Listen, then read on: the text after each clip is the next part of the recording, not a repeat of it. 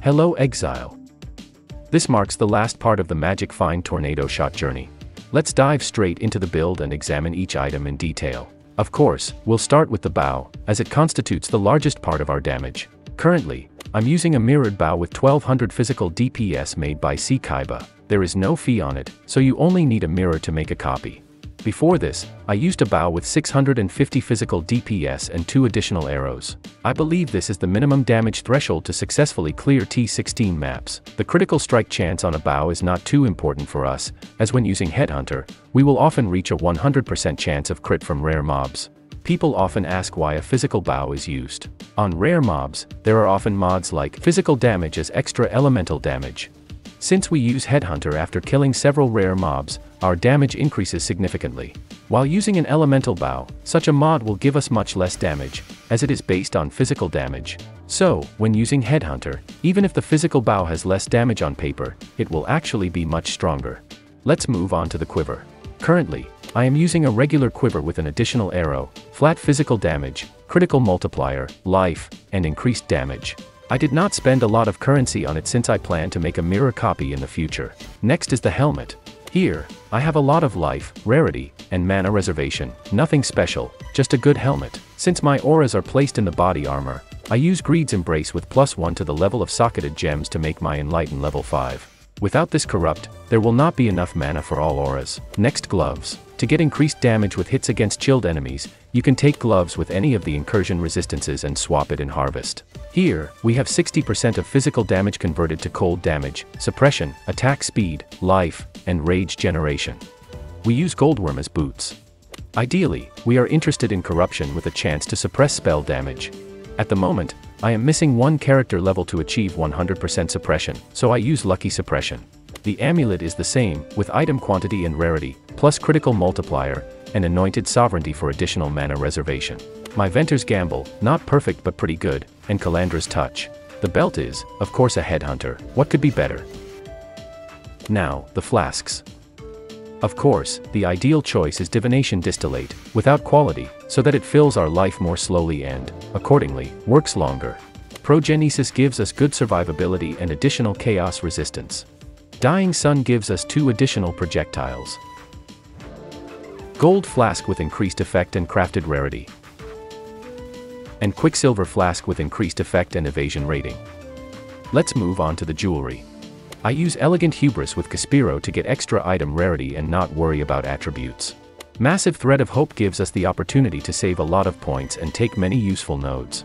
Unnatural Instinct in this place gives us a large number of useful nodes, such as accuracy, life, critical strike chance, and some resistances.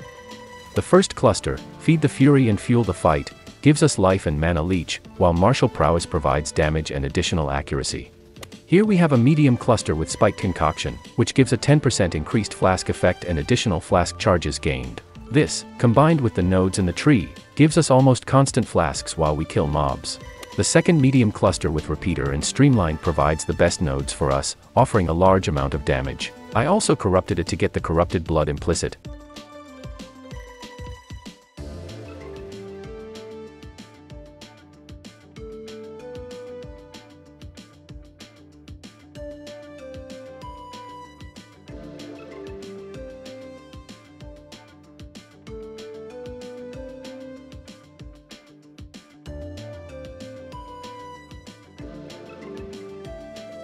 As otherwise, this implicit can be taken by Unnatural Instinct.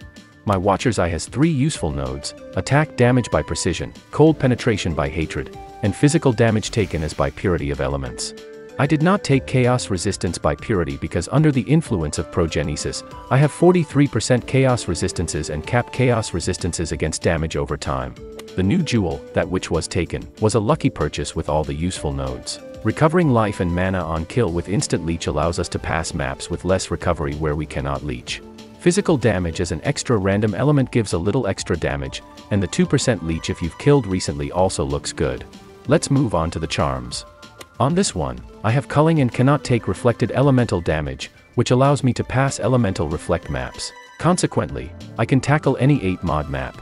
On the next one, I have suppression and critical strike chance, which is actually not needed and can be changed to something more useful.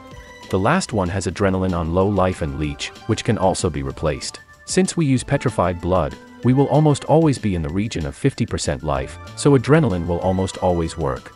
The second large cluster with 12 passives and increased effect gives a large amount of damage as well as chaos resistances.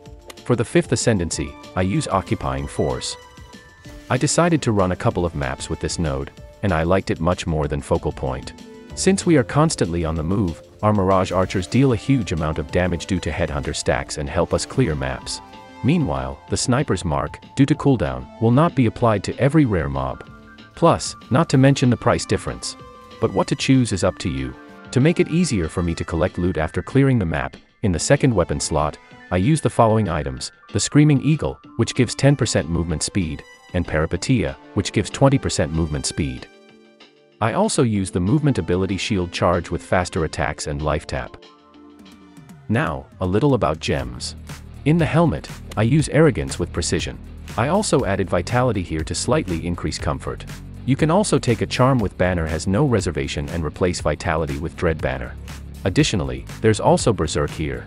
In boots, we have Sniper's Mark with Mark on hit and life tap, plus Blood Rage. All auras with Enlighten are placed in the body armor, and I also have Flame Dash here. Gems and gloves allow you to generate power charges and give onslaught. I also have Steel Skin here, and main link with Tornado Shot. So, we have 90% item quantity and almost 500% item rarity, good damage that allows you to comfortably pass 8 mod maps with League mechanics, and normal survivability for an MF build. I managed to reach level 98 just by farming. Now let's talk a little about the Atlas. At the moment, I'm using the strategy with Beyond and Legion, and I think that this is the best approach. I also tried Abyss, but I didn't like it because I often one-shot the Spire, and they don't have time to spawn a lot of mobs. My Atlas looks like this. But the basic minimum looks like this. As you can see, only 111 points out of 132 are used here. You can spend the rest at your discretion. I like the Delirium and Ritual nodes. You can also use the map nodes if you don't have enough of them, or any other mechanics that spawn a lot of mobs. I use the following Sextants: Additional Legion, Beyond, Strongbox Corrupted, and 500% increased item quantity from Strongbox mobs.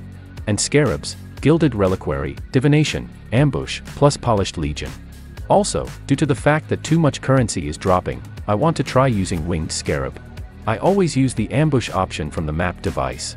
I make all the maps myself, and so far, I haven't had to buy them even once. First, I enhance them to 20% quality and then corrupt them. Since I can go through all the map mods, I accumulate a large number of them. In the favored map slot, I have all burial chambers.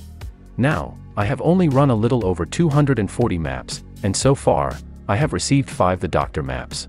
Not as many as I wanted, but still not bad.